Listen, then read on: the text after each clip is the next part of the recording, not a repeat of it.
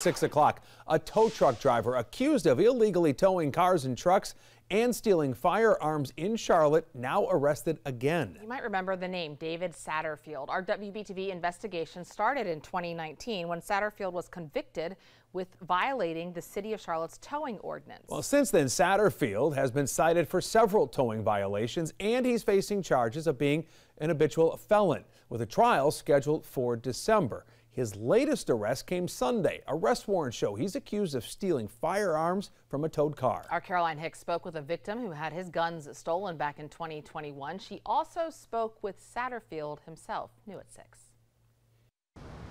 We caught up with David Satterfield here outside of CMPD headquarters this morning. He claims it's his subcontractors who are stealing guns out of the cars they are towing. I asked him whether he's concerned that he could face prison time now that he's being charged as a habitual felon. He says yes, because he claims he's not doing anything wrong.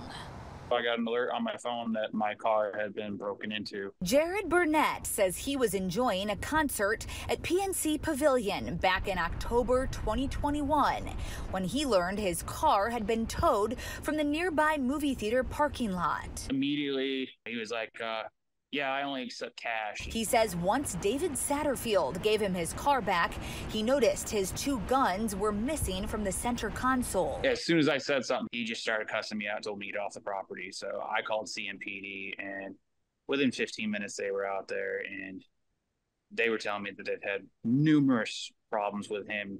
According to court records, Satterfield was arrested that day and charged with possession of a stolen firearm by a felon, and it wouldn't be the last time. His most recent arrest, July 16th.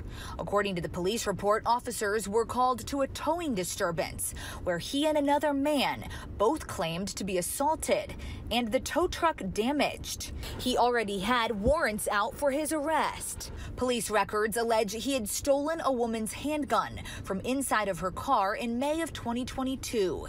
He's facing charges including breaking and entering a vehicle and larceny of a firearm, but bonded out of jail 3 days after his arrest. You're gonna let him out? Burnett says enough is enough, and he'd like to see towers like Satterfield learn a lesson.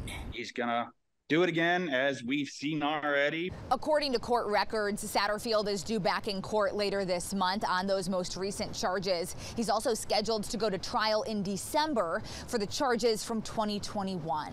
I'm Caroline Hicks reporting outside CMPD headquarters. WBTV, on your side. Caroline, thank you. Now, our investigative reporter David Hodges has detailed these towing troubles since the start, and you can find his full reporting on our website right now.